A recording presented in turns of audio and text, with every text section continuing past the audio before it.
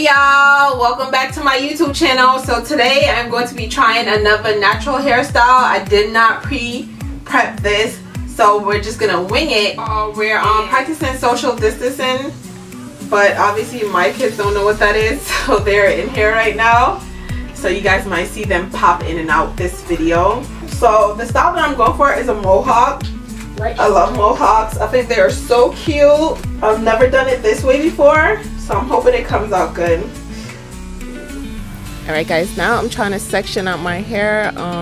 Initially I tried sectioning my hair into 2 parts. That didn't work out. So then I tried 3 parts and then that worked out fine. I basically did the 1 ponytail in the back and then I did 2 in the front.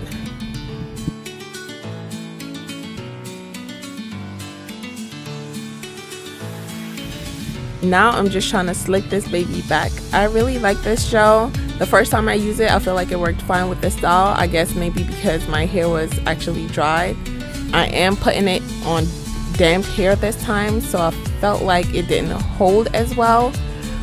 So my suggestion would be to make sure your hair is dry. So off camera, I went ahead and tied my hair down. I would definitely suggest waiting until your hair is completely dried before you attempt doing this hairstyle. The hair that I'm using, it's not completely new. I used it in a previous style and I'm using it again on this style, and that's because I love the way the texture is looking. Alright y'all, keep up or you might miss it. So the first thing I did was I twisted the hair really loosely and then I tied it in about 3 or 4 knots. Those knots were loose as well, and I kind of tug at it to make sure it was like loose and it will cover like the sections of the hair that I needed it to cover. And then I went ahead and started placing pins in like areas to hold it down.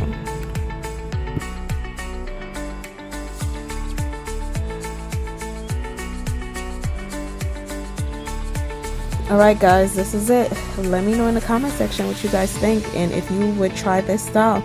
I love it. My only recommendation will be to allow your hair to dry completely. Don't be like me before you make an attempt to style your hair.